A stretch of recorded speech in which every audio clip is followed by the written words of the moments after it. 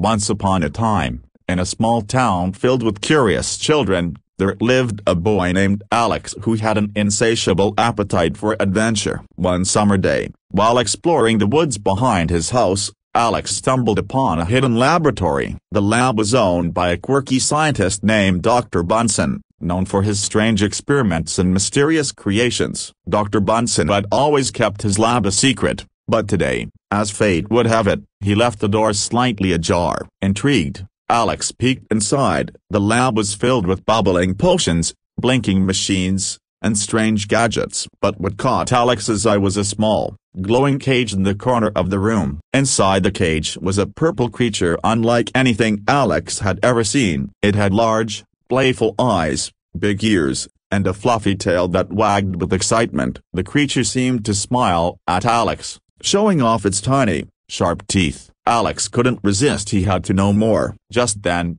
Dr. Bunsen entered the room, startled to see a young boy standing in his lab. But instead of being angry, the scientist smiled warmly. "Ah, I see you've met Riffle," Dr. Bunsen said, motioning to the purple creature. "He's one of my latest creations, a mix of science and a bit of magic." "What is he?" Alex asked, his eyes wide with wonder. "Riffle is a unique pet, designed to be the perfect companion for a child with a big imagination like yours," Dr. Bunsen explained. "He's loyal, smart, and loves to play. But he's also a bit mischievous, so you'll have to keep an eye on him." Dr. Bunsen could see the excitement in Alex's eyes and decided to offer him a deal. "How about this, Alex? You can take Riffle home and be his caretaker. But you must promise to bring him back to me once a week so I can check on him." Alex couldn't believe his luck. He eagerly agreed, and Dr. Bunsen handed him the cage with Riffle inside. As soon as they left the lab,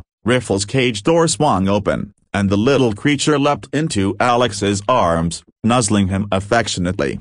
From that day on, Alex and Riffle became inseparable. They went on countless adventures together, exploring the woods, solving mysteries, and playing pranks on Alex's friends. Riffle had the ability to change colors and shapes, which made their escapades even more exciting. But despite his mischievous nature, Riffle always knew when Alex needed a friend the most. As the weeks passed, Alex kept his promise to Dr. Bunsen, bringing Riffle back to the lab for checkups. Each time, the scientist would tweak Riffle's abilities, making him even more extraordinary. One day, however, Dr. Bunsen called Alex with urgent news. "Alex, Riffle's powers are growing stronger. I've discovered that he can open portals to other worlds. This could be dangerous if not controlled." Alex knew that this new power could lead to incredible adventures, but it also meant great responsibility. With Dr. Bunsen's guidance, Alex and Riffle learned to control the portals,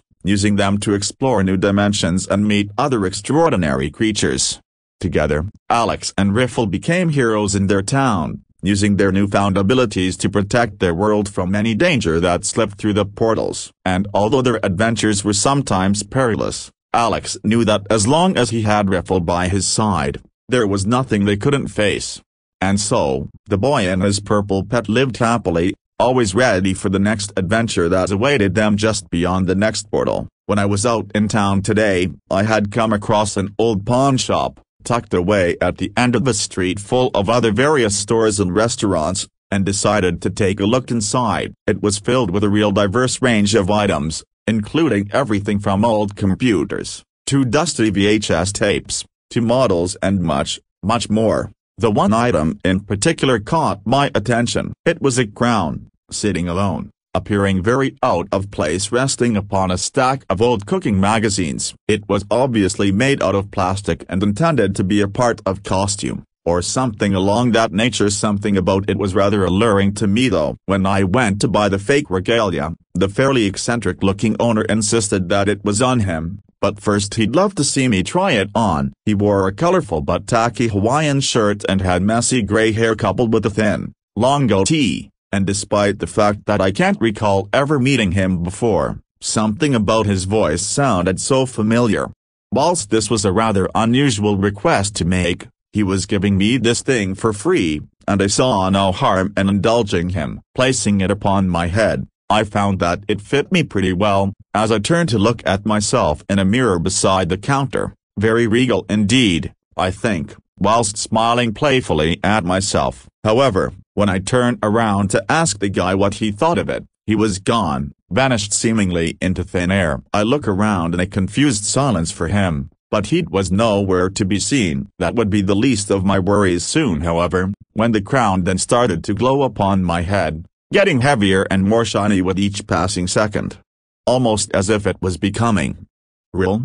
I feel my hands then starting to get kind of still and rigid too, closing involuntarily into fists as I begin to panic. My skin starts to look pale, the color flashing away when the elusive store owner makes himself known to me once more, dropping his former human disguise. He giggles to himself, reveling in my shock as I realize that whatever is about to come, it certainly isn't going to be boring. Carlos was just walking home on his way home from school one day. He never missed any days and always made sure to get to school on time. But, on this day however, Carlos discovered his way of getting home was closed. He saw a couple of construction workers working on the road. He decided to ask them what was going on. He went over to one of the workers and said, "Excuse me sir, could you mind telling me why the road is closed?" "The roads are currently icy kid, but don't worry, they'll be fine tomorrow," he explained. "Okay," said Carlos disappointed. So,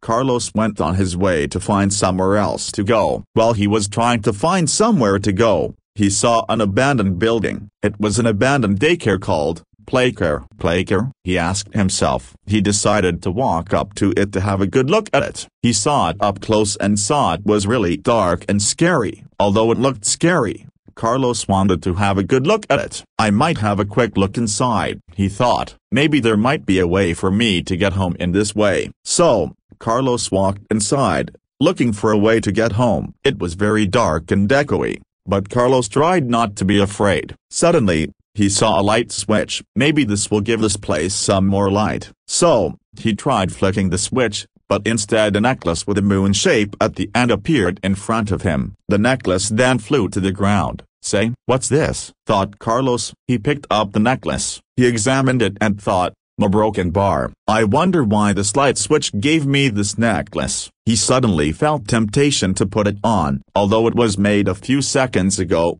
I really want to wear it." So, he put it on his neck as fast as he could. I thought the necklace was kinda cool. Suddenly, he felt pain around his body. A broken bar. "What's happening to me?" he moaned out loud. He felt purple fur spread across his body, which absorbed his clothes. His cheeks turned bright red. He felt his pupils turned black as the outside turned white. His ears went inside his body, making him deaf temporarily, but luckily 2 new triangle-shaped ears appeared on his head. His nose turned black and his face pushed out into a muzzle. He grew a long tail on his backside. He felt his teeth move into his mouth and his mouth turned into a toothless grin. He then shrank down to the size of a stool. Before he could react, he felt all his memories beginning to fade. He almost started to think he always looked like this and always lived here. Soon, Catnap was in his place. Catnap wondered why he was in this area of the Playcare. So, he decided to go somewhere where he was more comfortable.